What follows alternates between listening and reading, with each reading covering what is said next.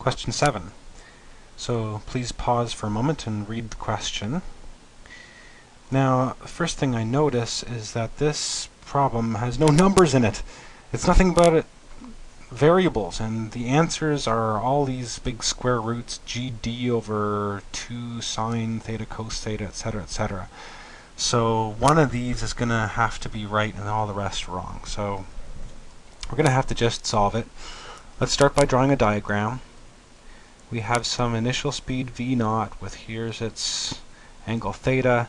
The ball will go up in some parabola curve and then come back down to the same height. So the distance is traveled here is x equals d. And we should be able to break down our initial velocity into components so that we can split this up into x and y components.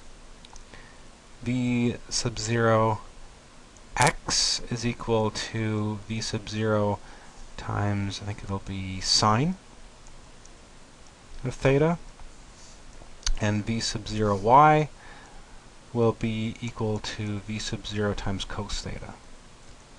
So I'm going to solve the x components and the y components separately, and then make the time equal on both sides. So for x, we know that the a component of the acceleration is 0. So v sub x equals v sub 0x never changes, is just equal to the x distance divided by the time, which in this case is d, divided by the time. So we can say that v sub 0 times cosine of theta, oops, darn it, this is v sub 0 y and this is v sub 0 x. So this is v sub 0 x. So I made a mistake with the y component and x component, but I don't feel like re-recording over it. So back on track now, v sub 0 cos theta is equal to d over t. We'll want to solve for t so we can eliminate it.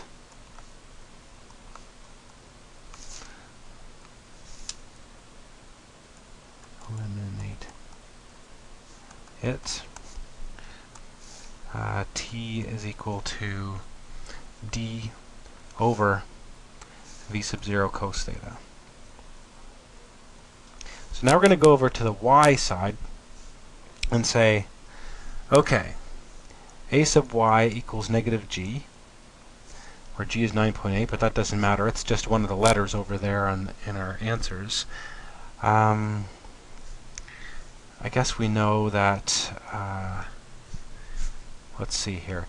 Let's look at, by symmetry, I would say at the halfway point, v sub y equals 0. Okay, it's going to stop, or it's going to stop going up and start coming back down. So we will say a sub y is equal to this delta v over v sub y over delta t is going to be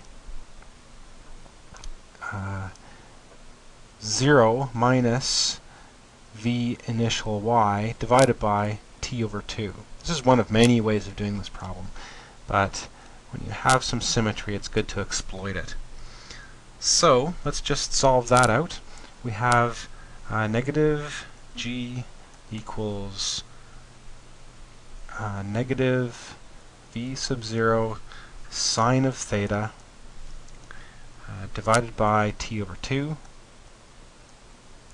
We're going to solve for t, so we can equate it over to the x side.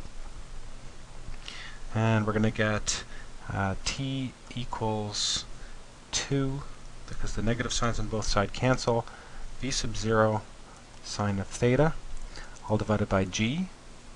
So we're going to equate the x to the y. Set equal. Scrolling down a little bit, I have that d over v cosine theta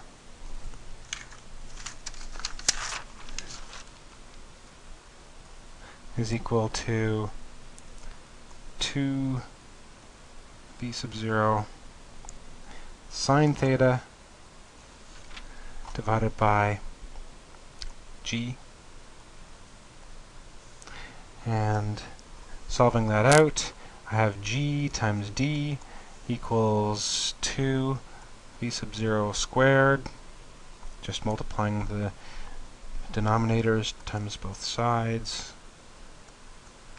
and solving out for v sub 0, which is what we're asked to solve for, is equal to the square root of g times d divided by 2 sine theta cos theta. So hopefully that's in our list of answers. And looking up, scrolling up, it was A.